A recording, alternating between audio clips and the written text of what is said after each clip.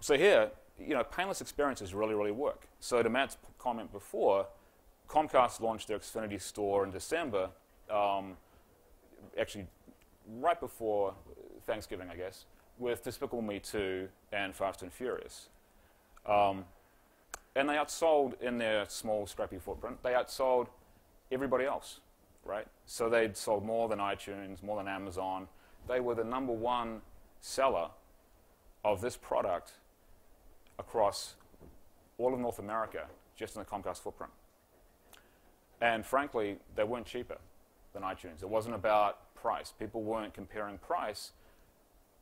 It was because it was simple to use. It was a button press. Do you want to buy? Bang. And people responded to that in a huge way.